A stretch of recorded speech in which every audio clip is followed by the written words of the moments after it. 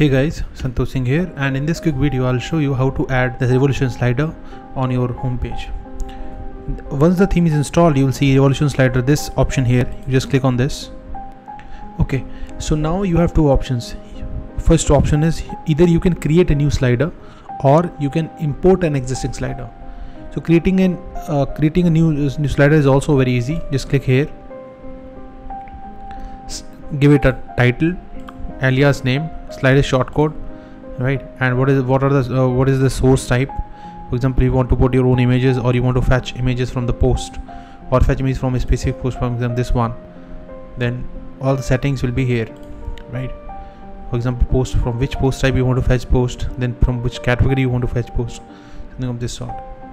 So we'll not go by this way. We'll just start with import slider, and here you just choose file and latest files. This zip file will be given to you. You will be able to have it on your download area, so you don't have to worry about this. Just upload the same file and click on import slider, and when the import is done, you will see this message: import slider settings and data, animations imported, dynamic styles imported. Okay, now as you see, it is ready. Number of slides 4, name this, everything is there.